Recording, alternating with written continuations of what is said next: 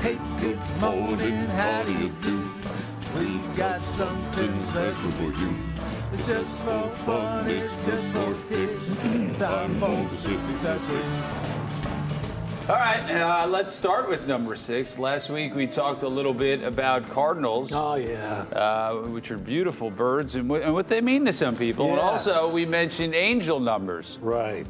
Angel numbers are double numbers or sequences of 3 or 4 numbers that contain repetition, like 1111, right? Ooh, yeah. Make a wish, and 444 or 555. Yeah. They mean something different to everybody, but really nothing to anybody. They are very specific and personal. Yeah. And here's why angel numbers are considered so special and magical to people.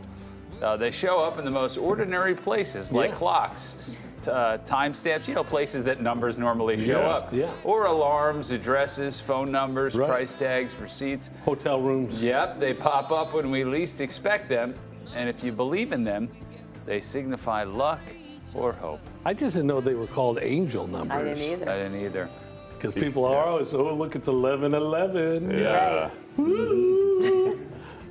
Are you even up that late anymore? I've been up at 11:11 and 11 a.m. Yeah. p.m. Yeah. All right, number 5, we're looking at unique hobbies like coin collecting. Did you know it's also known as numismatics? Oh, yeah. The study and collecting of things that are used as money, including coins, tokens, and paper bills. 1 in 3 people actually claim they collect some sort of physical items, and even though not many identify as coin collectors, the popularity is climbing again thanks to TikTok and Instagram. Oh, all the kids are coin collecting now? Yeah.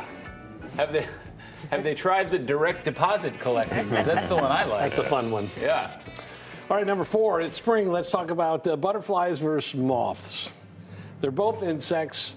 They're both disgusting. Yeah, they both began life as You caterpillars. don't like butterflies? No. And They're moths with better PR agents, let's be honest. They look the same. They're completely different insects. Hold on, I Do you got a know word the in here bite? that you're going to like. I'm sorry. When the caterpillar enters its pupa I love stage, that word. Yeah. it will emerge as one or the other. Butterfly caterpillars aren't fuzzy or hairy, but they may be spiky.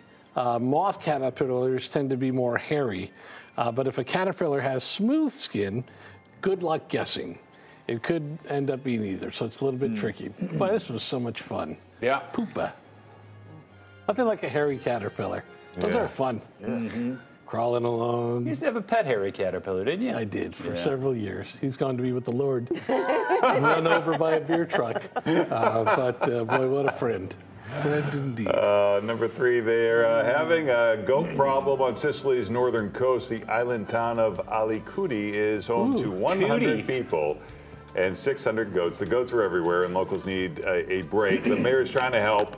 He's offering an adopt-a-goat program. People can come to the island, make a request, and walk away, or sail away, since it's an island, with up to 50 goats. But here's the catch.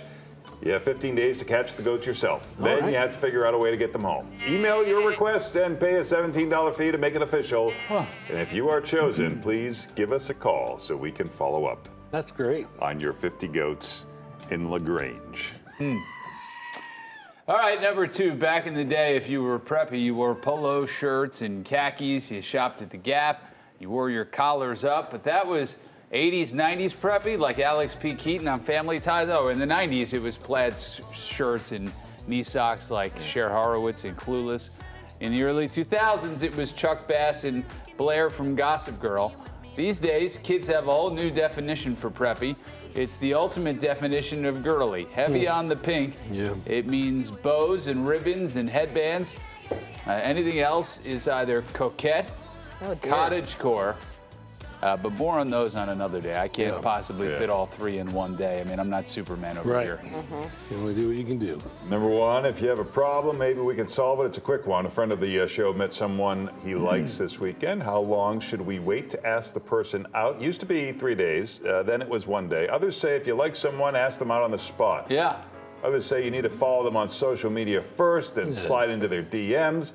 What are the rules these days? Oh, for goodness sake, just ask. Yeah, I mean, if they don't like you, waiting a week's not going to make them like you anymore. Right. Am I right? Yeah. It's like either they liked you or they didn't. Yeah. You know, rip off the Band-Aid, you find out. Live in the moment. Man, I've been single for 23 years. I have no idea how it works. We know. Frankly, I don't care. Yeah. I know what you don't do, though, is call them.